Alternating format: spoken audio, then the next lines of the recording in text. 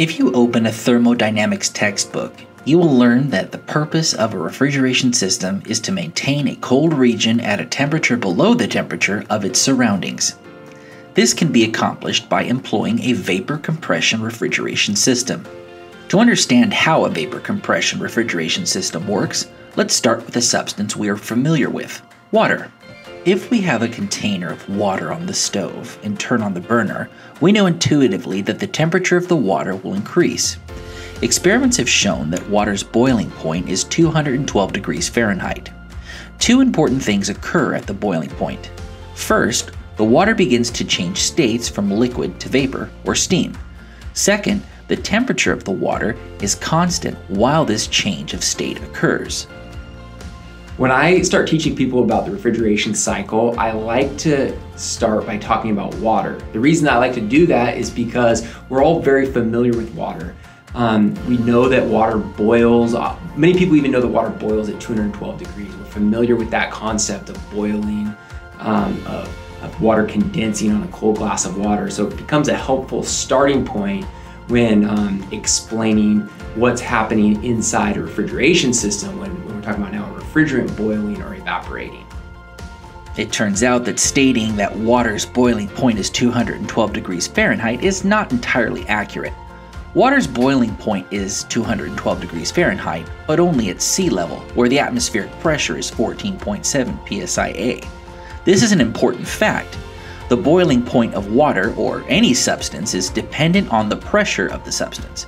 In other words, when a substance is at its boiling point, the temperature and pressure of the substance are dependent.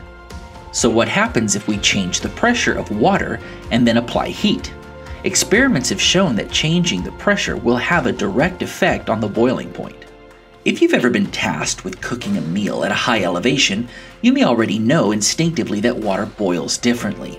This can be attributed to the change in atmospheric pressure. Say you were staying in a cabin at an elevation of 6,000 feet above sea level. The atmospheric pressure at this elevation is 11.77 psia, which reduces the boiling point to 200.8 degrees Fahrenheit. This means that the water will begin boiling sooner. But if you are trying to cook something with the boiling water, it will take longer since the temperature is lower. What does this have to do with the refrigeration vapor compression cycle? If we go back to our original container of water and seal it so that the pressure in the container can be manipulated with a compressor or a vacuum pump, we can adjust the boiling point of water accordingly.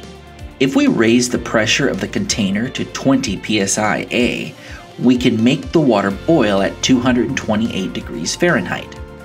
Lowering the pressure in the container to 2.5 psia can cause the water to boil at 130 degrees Fahrenheit. If we pull a hard vacuum on the container, by reducing the pressure to 0.12 psia, we can lower the boiling point of water down to 40 degrees Fahrenheit.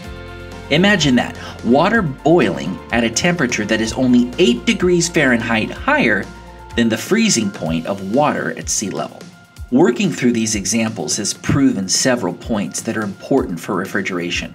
First, by changing the pressure of a substance, we can change its boiling point. Second, there is a range of boiling points for any given substance. Using water, even with a hard vacuum, the lowest boiling point we can realistically achieve is 40 degrees Fahrenheit. Since most refrigeration applications require a temperature below 40 degrees Fahrenheit, water is not a great refrigerant choice.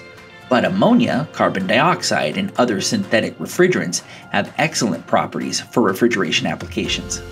To help people understand the relationship between the temperature and pressure of a substance when it's saturated, I like to talk about things we're familiar with.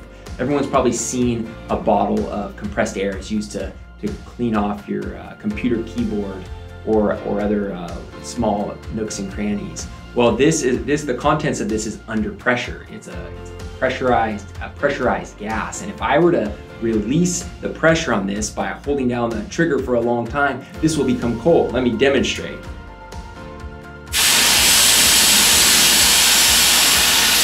This is becoming very, very cold to the touch. Not sure if the video gives it justice, but now very cold to the touch. Why is that? Well, because it went from a high pressure down to a much lower pressure. During that process, the temperature lowered.